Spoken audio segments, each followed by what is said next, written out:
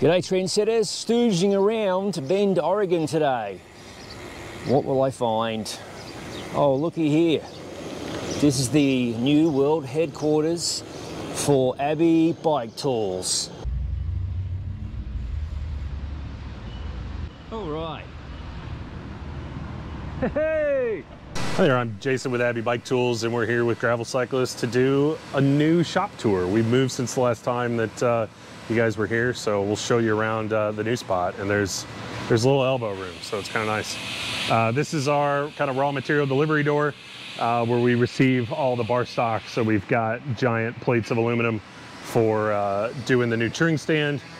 We've got some big bar stock, some specialty stainless alloy for a new tool that we're working on.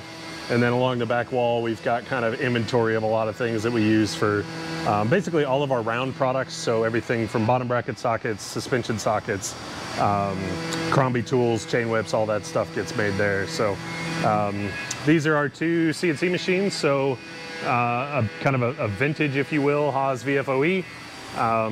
It's our 3-axis mill. And these guys we're making, you kind of hear the chips hitting the cabinet there. And these are the rail ends for our new touring stand straight off the machine. So you can see kind of no sharp edges, nice clean deburred parts, kind of up to the quality that we're known for. In here we can, I think we can quench. We'll give it just a second. Let's live dangerously. So that thing's just whittling away at that block of aluminum to make that part, and do a tool change and come back down. This machine's old school and slow, but it still makes great parts. So this is a 3/8 drill, and that thing will poke holes pretty quickly in there. Actually, probably go about twice that fast. So. But yeah, and then this is our dual spindle lathe. I think we had this last time you guys were here, kind of in between parts. So we've got the main spindle back here, we've got the sub spindle, and then the turrets with all the live tools and whatnot that we can spin and cut features. So we'll do everything from like the chain whip tangs to Crombie tools. All of our bottom bracket and top cap sockets all kind of come out of this machine ready to either go to anno or go to fabrication. So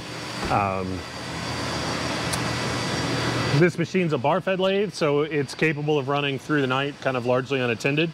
And then this is where all the waste material comes out. So this is all 6000 series aluminum in there. And then before we take it to the recycling, we put it in our chip rinse rack.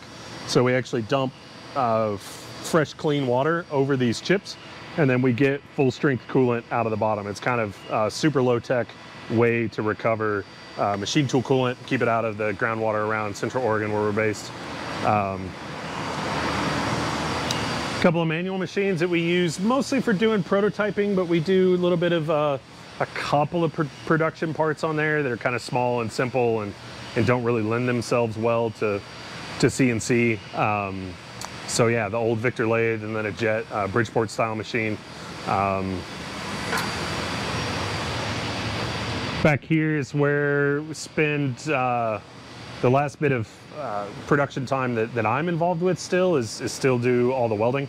And so all these parts on the rack here are Crombie ends and whatnot that are all prepped and ready to go. We'll have handles, and then there's weld fixtures for these things, and then when we're done we stick them in these racks. Here's one that got rejected that's going back through the process to get refinished, but we'll stack all the Crombie tools in there so that they are nice to themselves and don't beat each other up.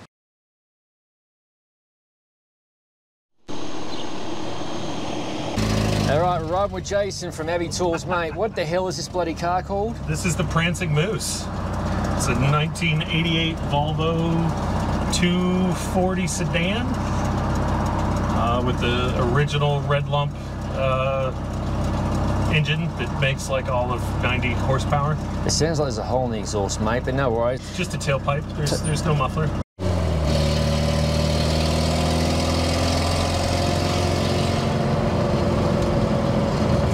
Next step after welding is passivation. So this does two things. It removes the heat tinge from the weld, which is like that cool color that you'll see a lot of the times. And then it also removes the free iron from the metal, so the tools are less likely to rust. Even though like our Crombie tools and stuff are stainless, it doesn't mean that they're stain proof. So kind of a distinction there. So in this room, we kind of the bit of a pain cave. We have the vibratory finishing machines, or what some people would call tumblers. And so this guy is full of porcelain pellets, and it literally just shakes the living crap out of the tools until they're shiny. Kind of a nice, pretty environmentally friendly way to finish these. A lot of the other processes that you would typically see in tool finishing, chrome plate, electroless nickel, black oxide are kind of some gross processes. So it's kind of nice to be able to do those in this. It also can clean up any of the last little burrs on that spline that sometimes we get when a cutted tool gets dull. So, but yeah, the tool, most of the stainless tools will spend 2 to 3 hours in there until they're done. After they're out of there, typically they will come see the laser engraver. And so this guy is set up to do our new T-Way. And so it's got a Ceremark substance on there. And then this one looks like it's set up and ready to go, so we can engrave that guy, and away it goes. So that just puts the laser mark on there. Pretty much anything that you see from us that has a logo on it, this is usually the machine that we do it with. This tool is still a little new in production, and we're still doing these one at a time, whereas normally we do these in bigger fixtures and we'll put dozens of parts in there. So I haven't quite caught up on that guy yet. Once tools are engraved, they'll come over here for assembly. So whether that is four-way frames, T-ways like we just saw, decades, bit-based tools, chain whips, like everything that is stored on that shelf gets assembled at this table, and there should be tools and instructions and everything that person needs to do that task here. The decades being a bigger, more complicated assembly get their own workstation, and then down here we've got one specifically for the Hag. We've got this custom chain breaker that we built up that is kind of cool. If we give you guys a little shot here, so there you go. So yeah, kind of quick, easy, super durable, doesn't and we use our own fat, like the same pin for our decade is actually what's driving this here. So we're putting, I don't even know it, like gobs of force through that just in a production environment. It kind of helps us keep tabs on continuous testing, and then also makes things a little easy. So, and then this is the Hag workstation. Like I mentioned, you'll see some more of these trays that we'll store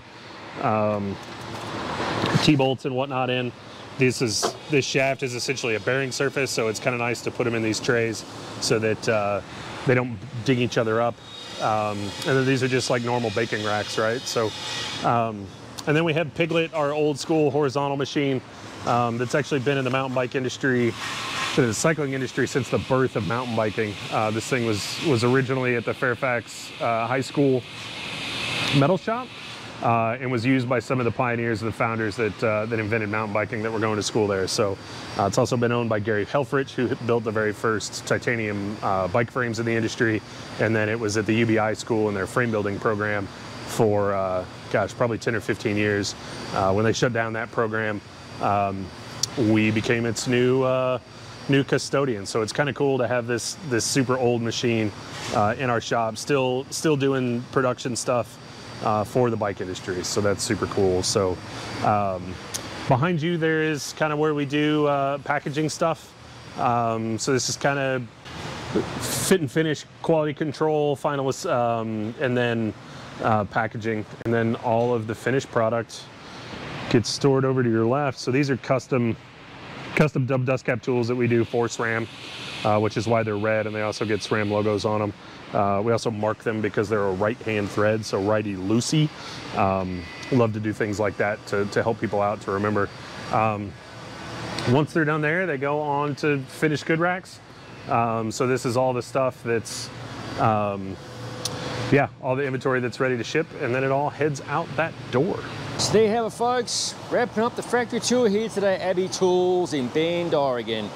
As always, thank you for watching. If you haven't already, please consider subscribing to the Gravel Cyclist YouTube channel for fascinating content such as this. No bull gravel bike reviews, other product reviews, ride experience videos, and my favourite, general madness. You want onto the couch.